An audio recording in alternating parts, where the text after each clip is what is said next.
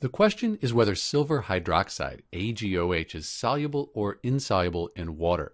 And the short answer is that it's slightly soluble in water. Just a little bit of it will dissolve. We can figure that out a few ways. First, we could have memorized the solubility rules. So we come down here and we see most hydroxide salts. So we have an OH bonded to a metal. This is our hydroxide group in the metal. That makes this an ionic compound, a hydroxide salt. They're only slightly soluble with a few exceptions. So according to these rules, silver hydroxide is slightly soluble in water. Just a little bit of it will dissolve. We could also look at what's called a solubility chart. So on our solubility chart, this is just a portion of the chart. We'd find silver with the positive ions.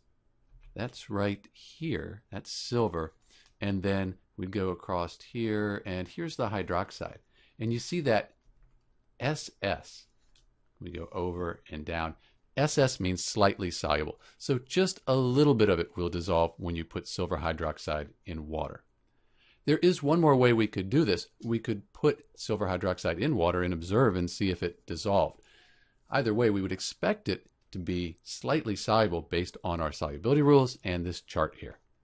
This is Dr. B with the solubility for silver hydroxide, and thanks for watching.